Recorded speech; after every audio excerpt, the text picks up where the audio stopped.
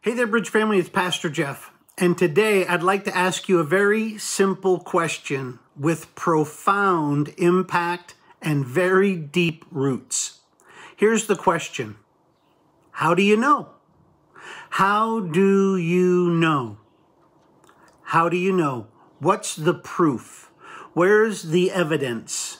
What are the indications that something is or is not so? Well, if you look at Psalm 119, verse 129, God, through the psalmist, has told us the answer to how do you know?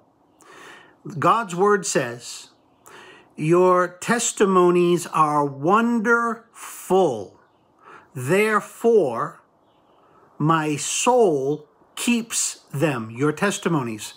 Because I find your testimonies, your word, Lord, to be filled with wonders, because that is my assessment, therefore, as a result, consequently, I obey, I guard with fidelity your testimonies.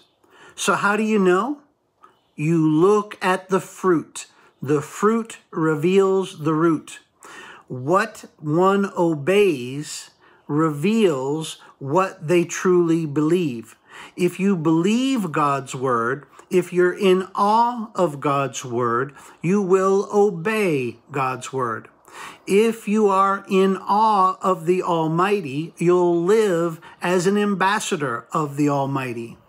If you're not keeping his testimonies, you're not really in awe of his testimonies. Somebody says, that's not true. You don't know what I'm thinking. I know what you believe based on how you behave. Tell somebody you love them and then take acts of hatred. The truth of the heart is hatred. Say that you're in awe of God's word and then ignore or disregard or flat out disobey God's word, and you're not truly in awe of him or his word.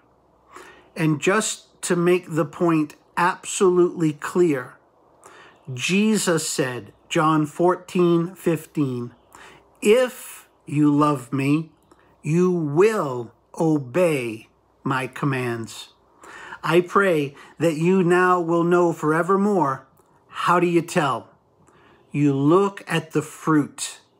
The fruit reveals the root. Amen and amen.